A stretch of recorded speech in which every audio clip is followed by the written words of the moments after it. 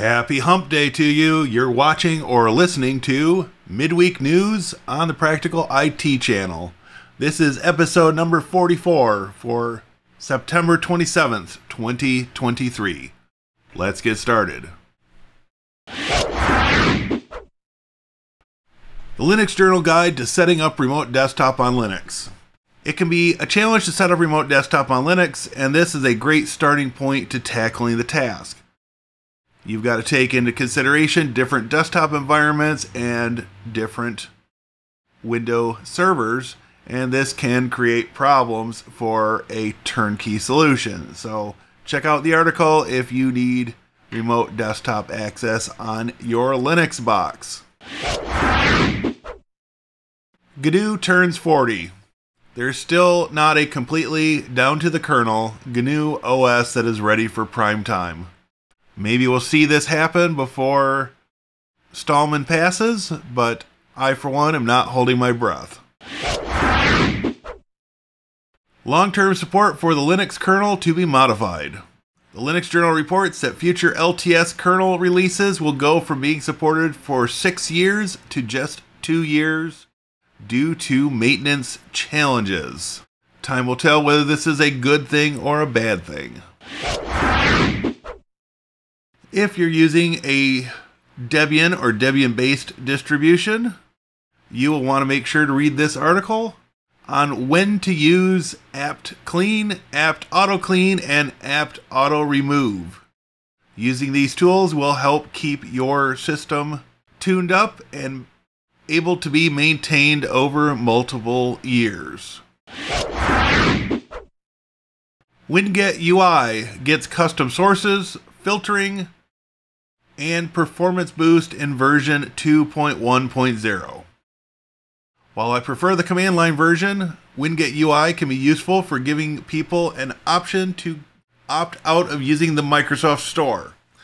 Unfortunately, Winget is still not a true package manager and is more of a front end for exe and MSI installers that already exist. Still useful, but it could learn a lot from apt, DNF, and homebrew. LanguageTool, an alternative to Grammarly. While I have yet to get this installed and configured, I was sold when I read that it works with LibreOffice. This is something that Grammarly still cannot claim. The Dysk Utility, an alternative to the df command. This is Dysk, D-Y-S-K.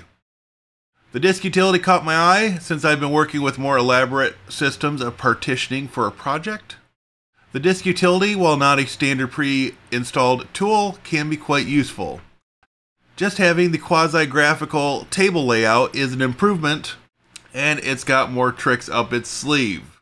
Expect a dedicated video on this utility. The FCC will try to reinstate net neutrality. The FCC is reportedly ready to reclassify broadband as an essential service. The article is an interesting read, especially for anyone who has had to deal with throttled speeds. LibreOffice 7.6.2 and 7.5.7 released to handle WebP critical vulnerability. This pair of releases addresses a fix for CVE 2023-4863. This security issue also impacts all major web browsers like Mozilla Firefox, Chrome, and Chromium, and Edge. USBImager, a cross-platform disk image writer. Available for Linux, macOS, and Windows. This tool offers an alternative to tools like Rufus and Balena Etcher, those tools that write a single ISO or IMG file to a USB stick. Other than for Raspberry Pi usage, I am using Ventoy, but if I can avoid the ads in Balena Etcher, this might just earn a place as a staple utility. Gnome 46 targets a March 20th, 2024 release date. Hot on the release of GNOME 45, there is already talk about the next version. According to the currently available timeline, you can expect an alpha in January, beta in February, and release candidate on March 2nd. No details are available on planned features at this time. Firefox 1.18 is now available. It includes the awaited website translation feature that was previously mentioned.